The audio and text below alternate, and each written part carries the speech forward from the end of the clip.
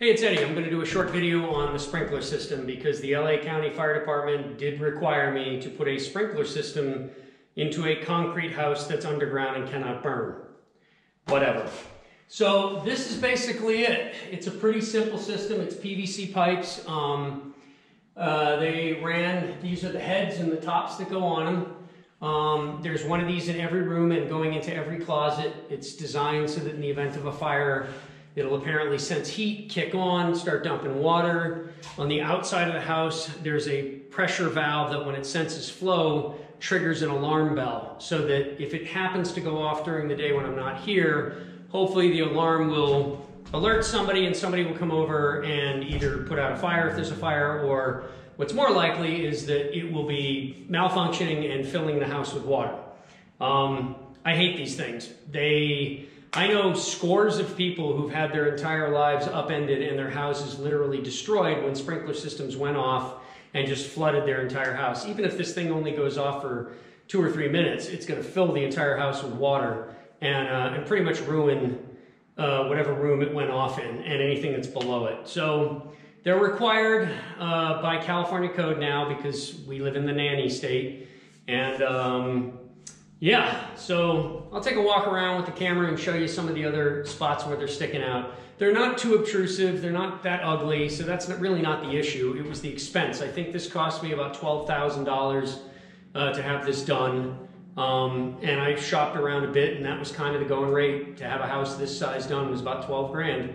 So yeah, thank you California for, you know, and it's funny because they complain about the cost of housing out here and then they do stuff like this and require you to put in stuff that, honestly, my personal feeling is that this isn't necessary. And in fact, the fire chief I spoke to said that if there was ever an excuse to grant a waiver, this house would be it. But unfortunately, he said he doesn't have the power to grant it because that's a California state mandate now. All new homes have to have sprinkler systems, regardless of how they're built, the way they're built, what they're made of, etc. So it is what it is. I'm not happy about it, but yay. So, and this isn't also something that I couldn't do myself. It was just gluing PVC pipes, but I had to have a licensed sprinkler company come in and do it. So these guys came in, 2 guys did this in about three or 4 days. They had to do a design, they do a whole plan, a drawing, that then they submit to the county signs off on it, and then they put it in. And of course, once they got here and they realized there were spots because of the odd shape of this house, there were spots that were not gonna get hit by a sprinkler. So they ended up having to add a few more heads here and there, because the way the system's supposed to work is each head is supposed to be positioned so that every square inch of this place can get hit by sprinklers. So you don't have a fire starting off in a corner, sprinkler goes off and the water doesn't get there.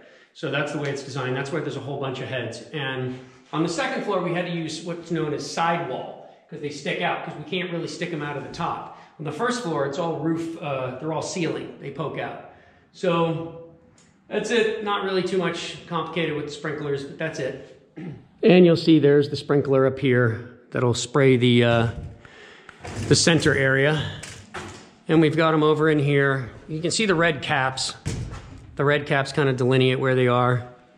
So that'll get that closet. This one and that one will cover this room. There's one in the bathroom here. We got that. And we got a couple up top here. Just in case we get a fire way up in the top of the cupola, which probably unlikely, but I suppose possible. So one of the things you'll note is that they've put a piece of foam here where the electrical cord is next to the PVC for the sprinkler. And this is very important to do because what happens is over time, if this is touching this, it actually will cause this to corrode and melt, believe it or not. And then it pops and you have a leak inside your house, inside your walls. So you want to make sure any place where there is electrical conduit next to a piece of PVC pipe that's for your sprinkler system has to be placed with a piece of foam to insulate it. Like over here, they didn't do it. Gonna have to shame on them for that. And on this one, it slipped down. So clearly these need to be pushed up and taped in place, which we will do. I will make sure that that gets done. Just a little bit of duct tape around, it should be fine. Like up there, they got it. They did it again up there and over there. It's just a couple spots where it got missed.